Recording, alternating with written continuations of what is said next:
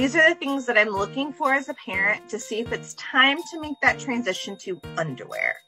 But this is when I start to notice if my child's ready to make that transition to true potty training when we transition to underwear. You want to make sure that your child has a majority of these readiness signs. They don't have to have all of them, but the majority. The things that I really look for is interest. I care. I don't like to be wet. I'm interested in the potty.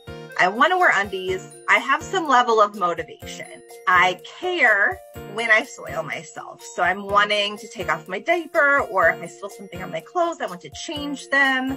I am staying dry for periods of time. So that might mean after nap, I'm waking up dry, or at diaper changes, I'm dry, so that I'm holding my urine for a little bit longer, that they're not wet at every single diaper change. There's some regularity in their bowel movements and some predictability, like they poop every day after lunch or whatever it may be. And then they have the physical capacity to be able to sit on the potty, to go get to the bathroom, and to be able to pull their pants down, possibly with assistance. And then they can follow some simple direction. It's important for them to be able to follow directions of like pull down your pants or go to the bathroom or sit on the toilet. So these are the things that I'm looking for to know that it's time to make that switch.